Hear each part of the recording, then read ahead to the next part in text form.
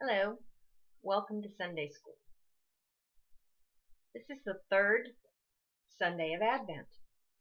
It's the time when we talk about the candle that relates to joy.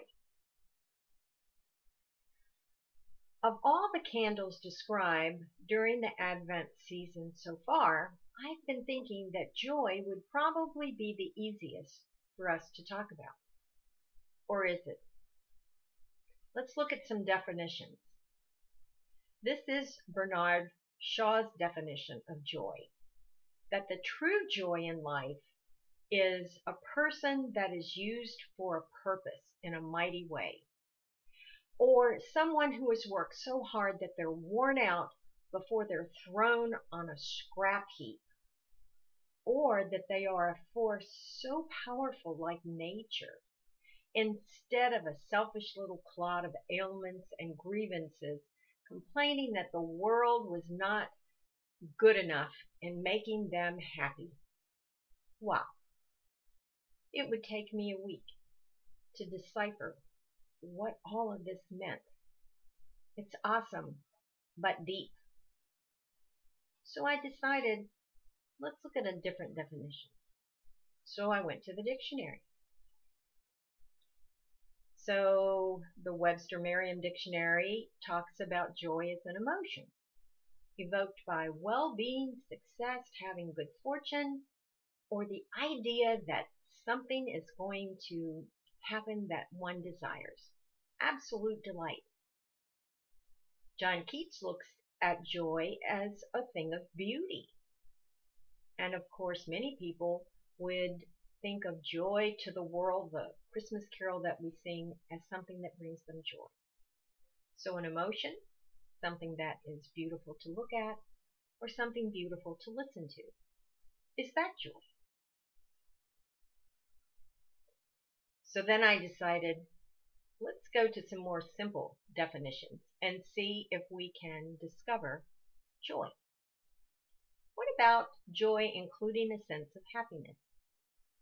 Like finding a waterfall, or watching your mom blow bubbles, big bubbles, colorful bubbles.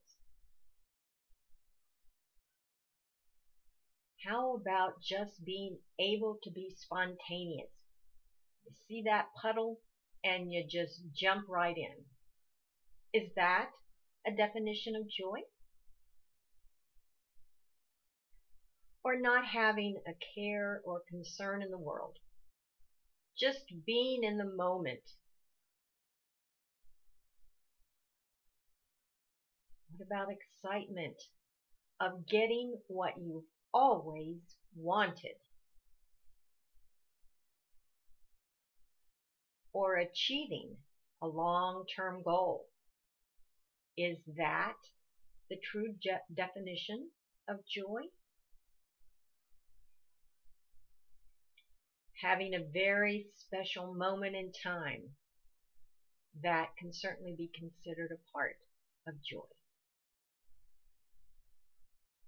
Or finding what was lost. How amazing it would be to find an important key that you had lost but was able to find. Let's look at some other ways that people probably found joy. What do you think it was like for those people watching the Red Sea part and enable them to walk through it to escape their bondage in Egypt? Or collecting food that fell from the sky every day from God so that people could make their way through the desert. Or the parable that Jesus told about the poor woman who found her lost coin. She searched and she searched and she swept and swept her floor until she found her precious coin. To you and I, it was probably not a lot of money, but to her, it was an amazing amount of money. And the parable relates to the fact that those who are lost, who don't know God, find true joy when they do find God and His love for them. What about when David defeated the Philistine giant named Goliath? I can imagine there were tons of people on the side of David that were jumping up and down and cheering for his success.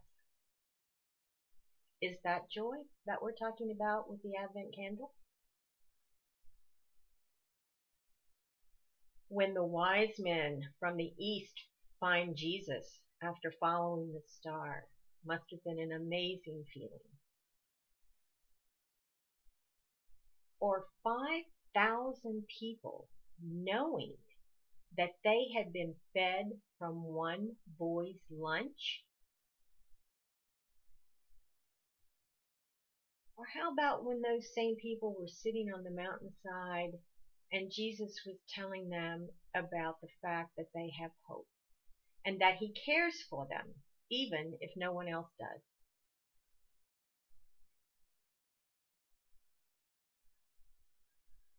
Was there joy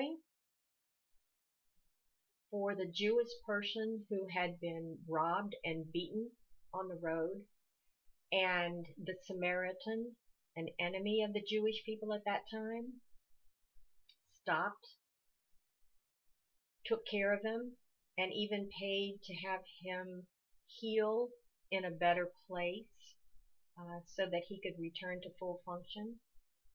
Did that Jewish person find joy?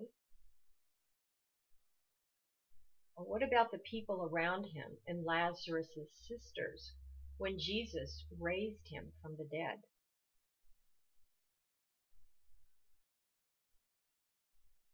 What about the entire life story of Jesus? His miracle birth,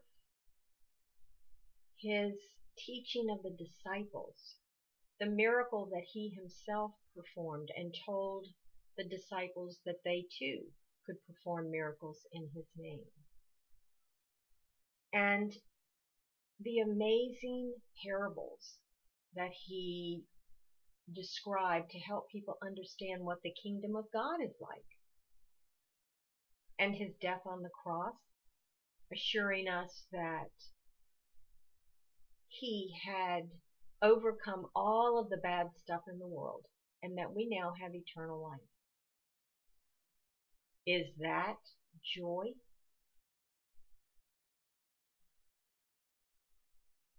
There's a difference between joy and what we feel as happiness. Happiness is a response to a situation or an event that is pleasant for us. Joy can be chosen even when we are not in a pleasant situation. As Christians, we have the joy of the Advent candle because we have a relationship with God. And God is with us even when we are unhappy or in very difficult situations. And we can use the joy from God to make a difference for others, no matter how great or small that difference is. By focusing on the joy of the Advent candle this Advent season, when Christmas comes on December 25th, you might just find a surprise package worth going after. I hope this coming week is full of happiness for you, but more importantly, I hope it is full of joy. Take care.